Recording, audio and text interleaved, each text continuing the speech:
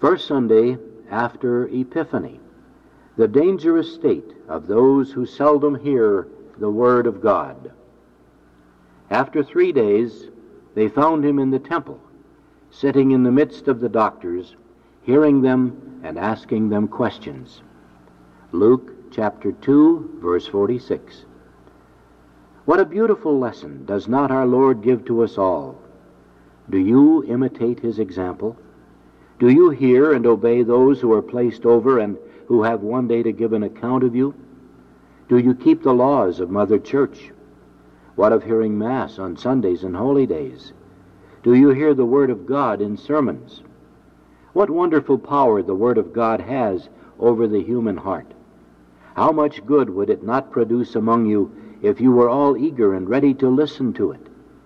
You have plenty of opportunities of doing so every Sunday and holy day, but alas, for the deplorable carelessness of so many Christians who seldom or never make use of those opportunities. What shall I think or say of them?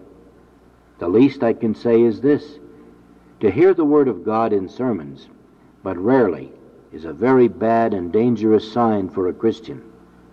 It is a bad sign for a Christian, especially for one who has all sorts of worldly business and anxieties to distract him, and who neither reads nor hears anything of spiritual things during the week, to neglect, as a general rule, the frequent opportunities he has of hearing the Word of God in sermons on Sundays and holy days. I look upon it as a bad sign on account of what Jesus Christ has said. Every one that doeth evil hateth the light. And I maintain that they whose souls are in a bad or dangerous state have no love for the Word of God. And there are 4 classes of Christians who, as a general rule, neglect to hear the Word of God in sermons. And they are those who will not give up the habit of sin, those who lead an idle, worldly life, those who are in ignorance through mistaken piety, and those who are too busy with temporal affairs. Those who will not give up the habit of sin hear the Word of God but seldom, because having been accustomed to indulge in certain vices for a long time past, they do not yet think of being converted and of amending their lives. Such are, for instance, those who knowingly possess ill-gotten goods, which they do not intend to restore to the lawful owner. Those who, being enmeshed in the toils of an unchaste passion, do not give up or avoid the proximate occasion of sin, or who allow a secret mortal sin to remain on their consciences for many years, because they're ashamed to declare it candidly in confession. All these people will not go to sermons, or at all events they will not be eager to hear them, but will do all they can to avoid them, because they cannot bear the bitter reproaches of their own consciences, which are touched and disquieted by the explanation of the gospel truths, and because they fear losing the false peace they've hitherto enjoyed in the midst of their sins. A monkey cannot bear a looking glass, nor a camel clear water, because they see their ugly figures reflected therein. Therefore, the one will break the looking glass or throw it away in anger, the other will trample about in the water until it becomes muddy and is no longer transparent. The Word of God is a looking glass which places clearly before the eyes of sinners the fearful state of their consciences, the filth and deformity of their sins and vices. They hate this looking glass because they cannot look at their own vileness without shame and fear. The light has come into the world, and men love darkness rather than the light. And he gives the reason of that: for their works were evil. For every one that doeth evil hateth the light, and cometh not to the light, that his works may not be reproved.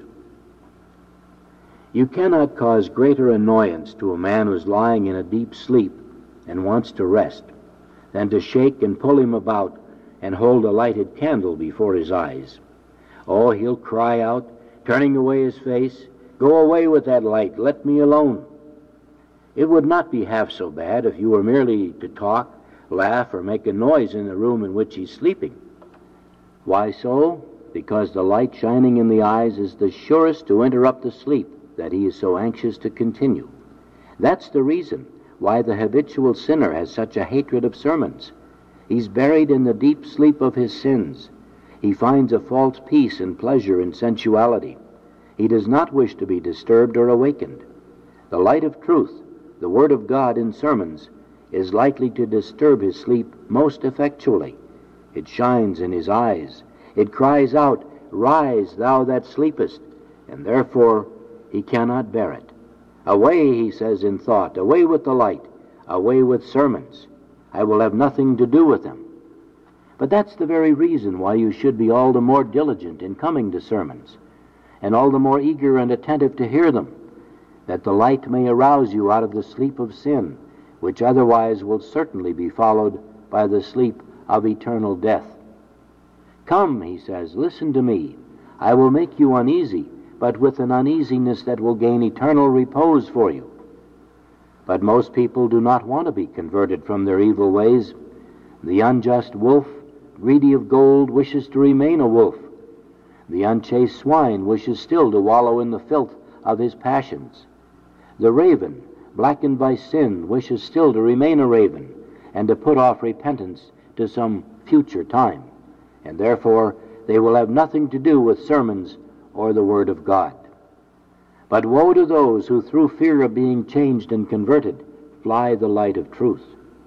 God has already pronounced sentence on them in these words, "And this is the judgment, because the light is come into the world, and men love darkness rather than the light." That is, since they avoid the light of truth, they need not be judged any further, for they are already judged, and the sentence of eternal damnation is pronounced against them.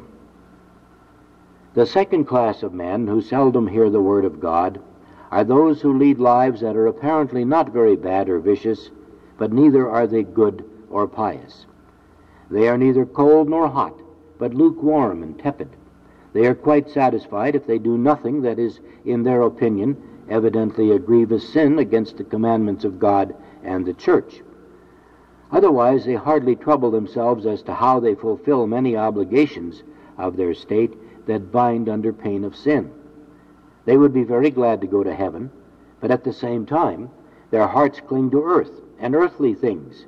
They remain away from sermons, either through fear of becoming scrupulous and anxious, and thus being induced to change their mode of life, or else through carelessness or negligence, inasmuch as the thought of going to hear a sermon never occurs to them, and they imagine that they are not in want of the Word of God, and are under no obligation to hear it, or else they're so sensual and unmortified that they will not put themselves to the slight trouble that's necessary to hear the Word of God.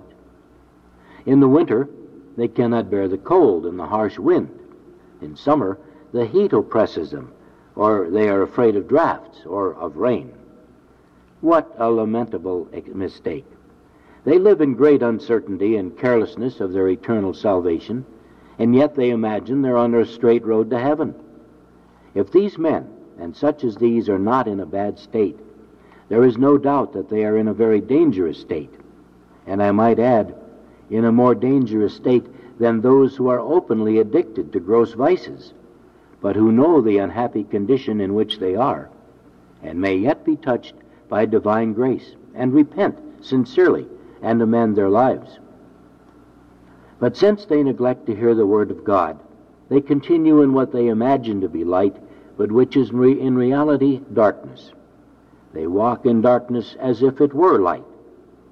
What a light in knowledge will break upon them, but too late, when the eyes of the body shall be closed in death, and the eyes of the soul shall be opened in the house of their eternity. Therefore they will say with the fools in the book of wisdom, "We have erred from the way of truth, and the light of justice hath not shined unto us, and the sun of understanding hath not risen upon us." Because, through laziness and sloth, we refuse to see and to receive that light, that shining sun, we have walked through hard ways, but the ways of the Lord we have not known. Now we acknowledge that we've missed the right road to heaven. What fools we've been! What an irreparable mistake we have made.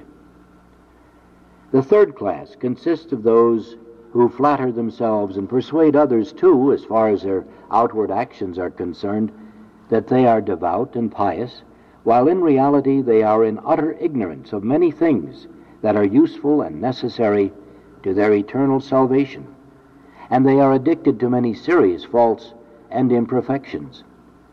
These people seldom hear the Word of God, or at least they do not hear it regularly, not because they hate and avoid it, but because they have not taste or desire for it. They think they can employ their time better in some other way for the glory of God and the salvation of their souls. The whole substance of their piety consists in certain special devotions to churches, meditations, vocal prayers, hearing several masses one after another, making their usual confessions and communions. The whole day is occupied with these and similar devotions, and each devotion has its own particular hour fixed for it. There must be no interruption, change, shortening, and least of all, omission in the list of devotions. If anything occurs to be done during the day, no matter what it is, it's put aside if it interferes with them. Such people are pious only in appearance and in their own imagination. For if we consider their conduct while they are in church at their devotions, and compare it with the way in which they behave at home, or during the performance of the duties of their state, which the law of God obliges them to fulfill under the pain of sin, what a striking contrast we should find. During their prayers and meditations, they're like angels in modesty and humility. They shed tears of sweet consolation when they read in their prayer books about the love of God. 1,000 times they offer to God with their lips, their bodies and souls, and all they have, and they profess to belong entirely to God, and to be ready to accept from Him crosses and trials, sickness or health, life or death. That's the kind of piety that suits their taste. That's what makes them look on themselves as really devout. And it is a piety and devotion that they have no chance of finding by hearing sermons. But how do they act sometimes when they have finished their devotions and get to the end of their pious affections and go home to do the will of God, not by empty words and with the lips only, but in deed and work? Oh, that's quite a different matter. It does not belong to their usual devotions, and so if they are commanded to do anything that does not exactly chime in with their own ideas, they're full of murmurs, complaints, and opposition.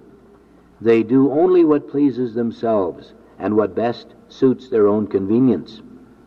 If a person whom they dislike ventures to say a word to displease them, they show just as much proficiency in abusing and reviling that person as they did when in church repeating their prayers. If some trifling thing annoys them, if, so to speak, a cross of straw is laid on their shoulders, there is no more talk of offering themselves together to God to be disposed of according to His will. In a word, all their piety and devotion is on their lips and in their outward demeanor, and yet they are so obstinate, or to speak more truly, so infatuated and superstitious in observing the devotional practice they've prescribed for themselves, that they would look on anyone who tries to detach them from those devotions as an enemy of God's honor and their salvation, while if they are obliged to interrupt their usual practices on account of some unforeseen occurrence, they're full of scruples and uneasiness during the whole day, as if they were guilty of some grievous sin, although they make light of neglecting the duties of their state. The fourth and last class consists of those who are overwhelmed with worldly cares and business, so that they have no time or leisure to hear the Word of God in sermons. For these I have very few words, or rather nothing but a sigh of profound pity. Pitiable indeed is your state, O unfortunate people. You bury yourselves of your own accord so deeply in temporal things that you have no time to devote to the consideration of eternity. You undertake so many different kinds of business that you must neglect the all-important business of your souls. Tell me, Why are you on this earth? To know God, to love Him, to keep His commandments, to do His holy will in all things, and to save your immortal souls. This is the one necessary business to which all other things must be directed. You send your children twice a day to school to learn and read and write, and fence and dance and sew and spin. But you are so involved in worldly cares and so careless and negligent about your precious souls that you cannot spare half an hour in a week to acquire the knowledge necessary for your eternal salvation. What shall I say of those who hardly once in a month, nay, hardly once or twice in a whole year, hear a sermon? I must say, in the words of our Lord, what does it profit a man to gain by his energy and industry the whole world and all its riches and treasures, if his soul suffer loss thereby? Christians, think of this, and let those of you who seldom come to sermons see for yourselves whether you have not grave reason to fear that you may belong to one of those four classes of people whose souls are in a bad state, or at all events in a very dangerous state. No matter who you are, it still remains true that to go to sermons rarely when one has an opportunity of going frequently is a very bad sign for a Christian. He that is of God heareth the words of God, says Christ. Therefore you hear them not, because you are not of God. What a terrible conclusion that is to draw. Yet it must be true, for Christ Himself says it. But what's the use of speaking to those who are absent, and who therefore cannot hear what I say? The whole fruit of this sermon is for you who form my regular audience. Continue to refresh your souls and encourage yourselves in the divine service by constantly hearing the Word of God. Constantly, I say, for to come once to a sermon and stop away 2 or 3 times after that is not the sign of a man who is really anxious to save his soul and who hungers for its spiritual food. The loss of one sermon may entail an eternal loss, for an opportunity of doing good once lost never comes back again, even if the same sermon were repeated. Still, it is not certain that God, who by His grace is the author of all the good that's done by sermons, and who gives to each individual the special grace He has prepared for him, it is not certain that God will offer that grace again. The Spirit breatheth where He will. Cardinal Newman, being asked the question whether if he stayed in the Anglican Church till now, July 3rd, 1871, he should have joined the Catholic Church at all, at any time, now or hereafter, said, "I think that most probably I should not. But observe for this reason, because God gives grace, and if it is not accepted, He withdraws His grace. And since from His mercy and from no merits of mine, He then offered me the grace of conversion, if I had not acted upon it, it was to be expected that I should be left a worthless stump, to cumber the ground and to remain where I was till I died. Therefore, you must take the light whenever you can. He that is of God heareth the word of God. Let that be verified in us all. We are of God, and therefore we have derived fruit enough for today, and we can rejoice and say, this day is salvation come to this house, that is, to our souls. Amen.